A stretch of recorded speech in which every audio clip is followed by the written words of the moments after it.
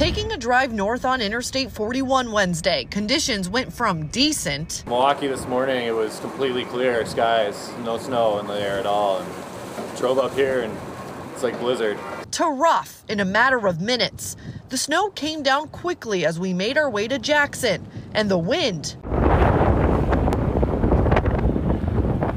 pushed it all over the roads. I had some scary moments in the roundabout because you're just sliding as you go through, but everyone leaves enough distance, so we were okay. It was a combination of the two conditions, snow and wind, that created whiteout conditions at some points here in Washington County. It was manageable for Steve Kallenbach, delivering ice cream in a snowstorm, who's driven through 27 years worth of snowstorms. These trucks are really heavy because they got freezer cold plates in it, so it's similar to a truck chassis of a plow truck. So for me, it's not bad. You just take it easy and watch what you're doing and leave some following distance, and you're good to go.